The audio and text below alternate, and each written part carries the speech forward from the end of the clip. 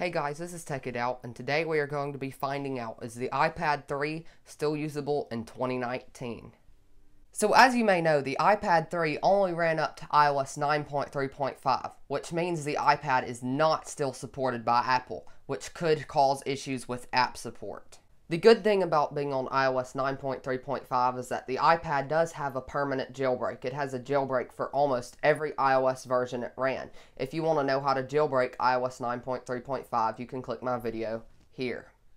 As far as app support goes, some apps are still fully up to date, such as Instagram, but Netflix and YouTube are still usable, although they are not fully up to date. As you can see, Netflix works just fine, as well as YouTube, which is on my YouTube channel here. Okay, so now I'm going to show you the speed of the iPad just by loading a few apps here. So I'm going to start off with settings in 3, 2, 1. And settings loaded. And then I'm going to do the camera. This is just to give you an idea of how fast the iPad 3 can load everything and just how fast is it in general. So now YouTube in 3, 2, 1.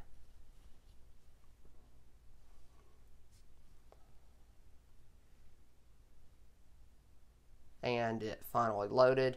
Now one more app, Instagram.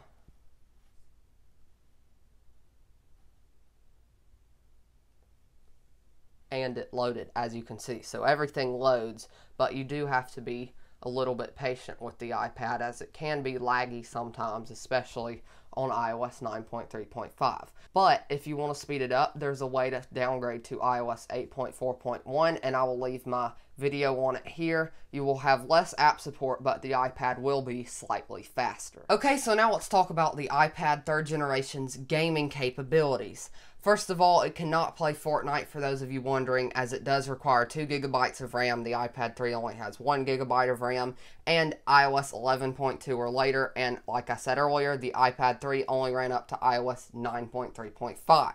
But it can still play some other games, but just like regular apps, some games will not be compatible because of those two reasons. Okay, so now we are going to test 2 games just to see how they play. So the first one is going to be Geometry Dash Lite, the free version, and the last time I played it, it played pretty good, so this is a good solid at least 30 FPS.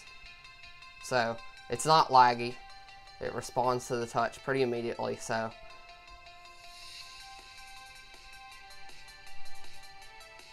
I would definitely say Geometry Dash is definitely playable on this iPad, so probably many other simple games will be. So now the next game we are going to play is an old one called Monster Truck Destruction, but it is a little bit more graphically demanding than something like Geometry Dash. So we're just going to do freestyle here. This was an old one I used to play when I was a little kid. Haven't played this one in years, but it was a very fun game at the time. So see how it plays it. So it seems to be actually playing it in a pretty decent frame rate, as you can see here. It lags just a little bit at times, has those little lag spikes, but other than that, it plays the game pretty decent so far as I can tell. So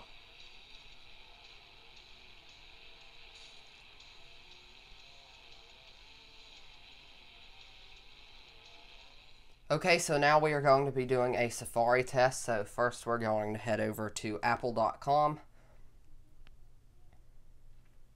And we're going to go to the normal iPad Pro section, because if you've watched my videos before, you would know that if a device is going to crash on Safari at apple.com, it's going to be in the iPad Pro section. So it has not crashed, and everything seems to be loading normally.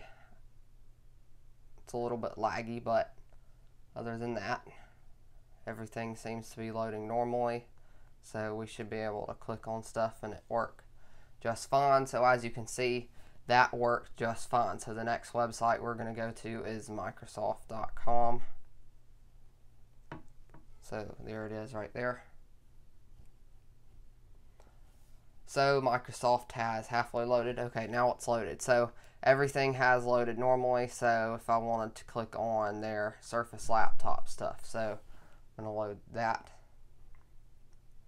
And as you can see, so far it has loaded normally. So now let's go to, well, it's kind of fading out. Maybe there's an ad. Okay. So now let's go to one last website at newegg.com. So I'm going to go to Components,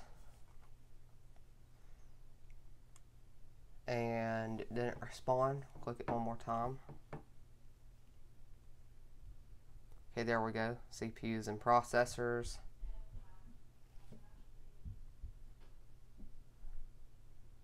Okay, so as you can see, it has somewhat loaded. So far, Safari is pretty usable. It can be slow, but everything loads and nothing has crashed so far. So all the images, or most of them, have loaded.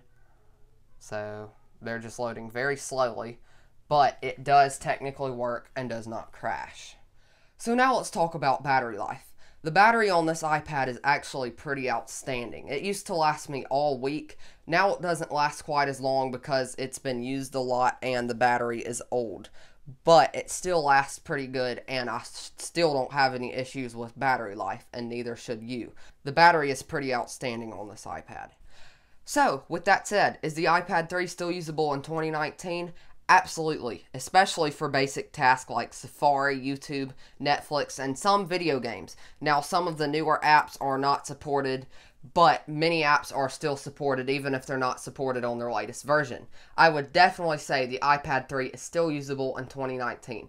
With that said, if you enjoyed this video, go ahead and subscribe to my channel, and if you feel like being extra awesome, go ahead and drop a like on this video. If you have any questions or comments, leave them down in the comments below, and I'll try to get to them as soon as I can.